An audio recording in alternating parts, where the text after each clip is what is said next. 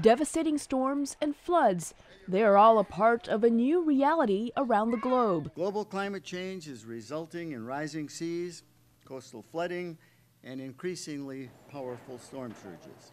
Around the world. As seen in this video produced by the Aquarium of the Pacific, low-lying areas in the world that flood historically are immediately vulnerable to rising sea levels, says meteorologist Dan Cahan of the Scripps Institute of Oceanography. In the last couple of decades, it's risen at a greater rate, and we think very confidently that it will accelerate in the next several decades.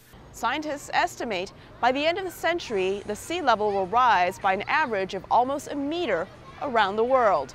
Sea level rise will not end in 2100. It's an ongoing problem as the planet adjusts to a new, essentially a new energy balance because of greenhouse gases. Cahan says those greenhouse gases are warming the planet. And as the climate warms, the potential for unleashing stored water on Earth, largely in Greenland, Antarctica, holds a lot of potential sea level rise in the future.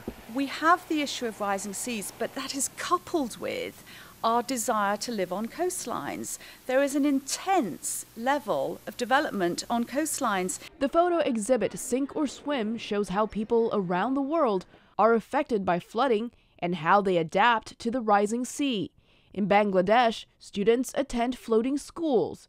A more high-tech floating building is in the Netherlands, this houseboat. Scientists say city planners and coastal communities need to continue to come up with innovative ways to adapt to this new environment through futuristic infrastructure and buildings that are water-friendly and can minimize devastation and human suffering. Elizabeth Lee for VOA News, Long Beach, California.